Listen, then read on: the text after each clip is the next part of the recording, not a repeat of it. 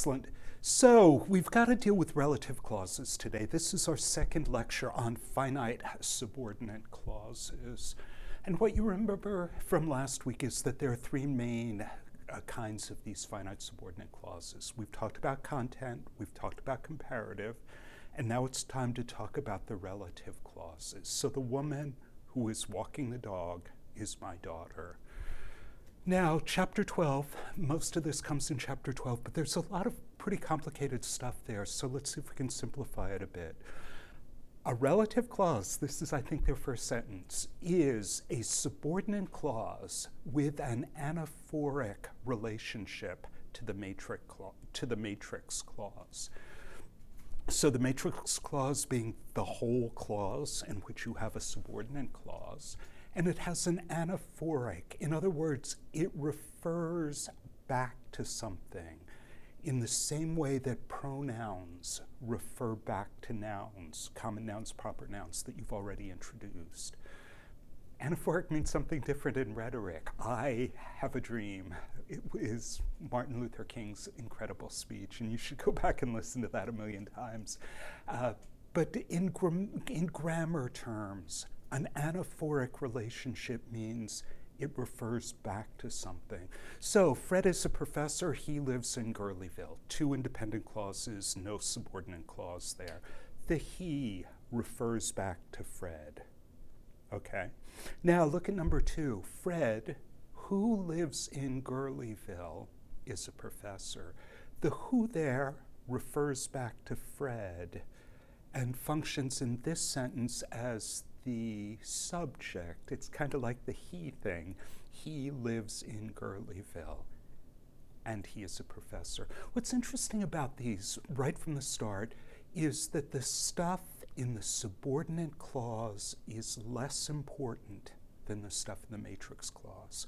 You always want to be thinking about that as you're writing. It's subordinated. You have the ability to put one or the other into the subordinate clause, and you want to be careful as to which one you use. And it's a finite clause. It has a subject and a predicate, a subject and a verb. So Fred, a professor, lives in Gurleyville. That's not, a professor is not a subordinate clause. It's simply a noun phrase in apposition. It plays the same role in the main clause. It's just another way of identifying it. Or it's different from the man living in Gurleyville is a professor. That's a non-finite clause, that gerund participial clause, modifying the man. So it's not a subordinate finite clause because it's non-finite. But this brings us to another very important point. These relative clauses are going to be modifiers. That's going to make them different from the content clauses, which are going to be complements of prepositions or complements in the sentences in which they exist. Because he is a professor. The object of that preposition because is he is a professor. I know that he is a professor. That he is a professor, the direct object in that clause. These relative clauses are going to be modifiers the same way that those non-finite clauses are modifiers. But let's see if we can dig into this a little bit deeper. The man who lives in Paris is a professor. So the who there functions as the subject of that relative clause. And so it's kind of cool that it patterns with the he forms. The she pronouns don't work quite as nicely on this, so I'm not being, unfair to women at this point. It's just easier to see these endings if we use the third singular male pronoun. So the man whom I saw in Paris, I saw him. So the whom, I is the subject of that subordinate clause, and the whom, which refers back to the man, is the object in that subordinate clause. I saw him in Paris, and he was a painter. Now, The man who or whom I gave the book to was a painter. That's one that's changing in the language at the moment. I probably would say the man who I gave the book to is or was a painter.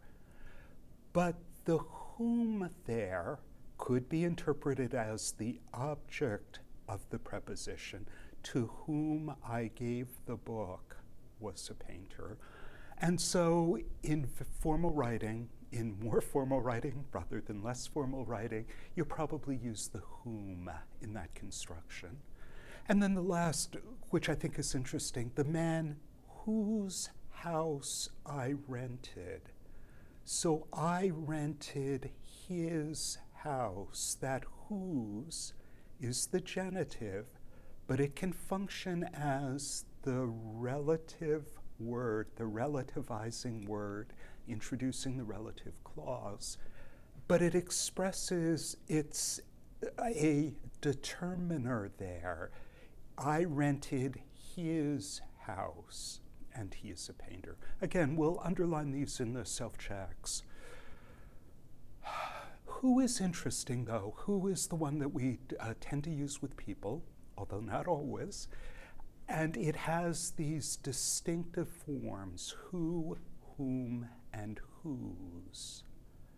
But notice the which is going to be the relative pronoun that's going to introduce most relative clauses, doesn't have separate nominative subject forms and accusative object forms. So the house which I rented, the which there is a direct object. The house which I built is in stores. In both those cases, the which functions as the direct object. The house which is in Paris is beautiful. There which would be functioning as a nominative. That should have been one of my two sentences, forgive me. But what's fun is, and the grammar book says that this is what we do in speech, and I'm going to trust them, although it's hard to catch myself and hear what I actually do. But the house whose roof leaks. So the roof of the house, the whose is the genitive form, and we tend to think of using who, whom, whose with people, but because it's the only genitive form, if it's going to function as a determiner, its roof leaks, then we're going to use the whose form in that construction. Ask in class if you don't see it, but I think you probably do. Now, relative clauses often work with both which and that. And this has been a source of great confusion, for me at least, through the years. The book wants to distinguish between integrated and supplementary relative clauses. I learn them as restrictive and non-restrictive. So the book, which is on the table, is mine. That would be restrictive because I shouldn't have said it with any pauses. The book, which is on the table, is mine. That would be the supplementary. That would be the non-restrictive. If we pause in our speech, which we show in our writing by putting commas in, distinguishes between two kinds of relationships between the subordinate clause and the noun, the thing it's referring back to. In the book which is on the table is mine. The book, that particular book, the one which is on the table, I'm telling us which book we're talking about. So that would be an integrated relative. Whereas the book, oh, and by the way, it's on the table, which is on the table, happens to be mine. I think you'll hear that difference if you keep saying those sentences. Famously, E.B. White came along and revised Will Strunk's The Elements of Style and tried to say that that is only used in the integrated and which is only used in the supplementary. And that distinction is just wrong. It's, too bad because it is something I followed for many years of my life, but it goes. It's not true. The more important idea that I'd like you guys to remember, not that E.B. White got something wrong, but that there is this difference between relative clauses which identify the thing that we're talking about and those which just add more information, which give us supplementary information. But they're both still modifiers. It's not as though the first is considered a complement. Again, we'll underline that one too. Now, this too, and I think we're going to follow the book on this, although I'm not going to quiz you on it. What part of speech is the that when it's being used in a relative clause? And our textbook is pretty clear on this, page 277, and they say that it's still a subordinator. So the book which I gave her is on the table sounds very much like the book that I gave her is on the table, but they analyze that second one as different. The that doesn't refer directly back to the book, but because it's still a subordinator, it opens up this gap at the end of the sentence, and it's that gap then which refers back. The book is on the table. I gave her that one. Now, I'm not going to quiz you on that. I'm not going to ask you questions to see if you understand that there's a different underlying structure to those two things, because it seems to me it's perfectly plausible to say that that there is a relative pronoun the same way the which is. But the book is clear that they want to analyze it as still a subordinator, a relative clause, not a content clause, but a relative clause introduced by a subordinator. So the final sentence, the book I gave her is on the table.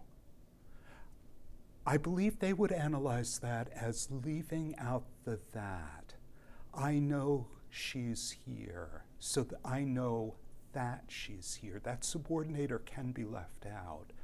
But because we use these all the time, it seems to me we're as likely to fill it in our brains as which. The book which I gave her is on the table. The book that they feel the same.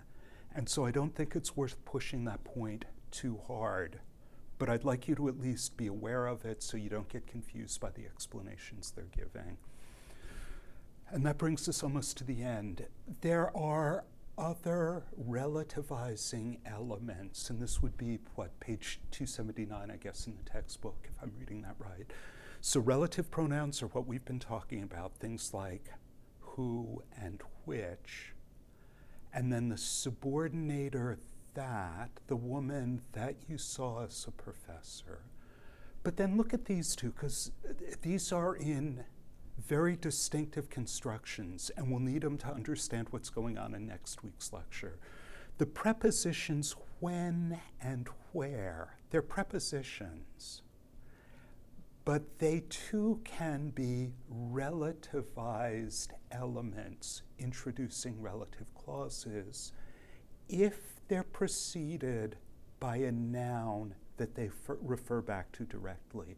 So I remember the moment when she arrived. When she arrived, a relative clause, but introduced by the preposition when. And the when refers back to the moment. I know the place where you lived. The where is a preposition, but it refers back directly back to the place, the noun. I know the place, direct object, obviously, right? Noun phrase, direct object, with a relative clause modifying it. Which place? The one where you lived. I know that one. And then finally, the adverb. I know the reason why she left. Reason being what why is referring directly back to. So I think we've covered a lot of ground. There's some things that we'll have to work on in the self-checks, But you need this cold to be able to do the more confusing work for next week. And then we're done with these finite subordinate clauses. Good luck. See you in class.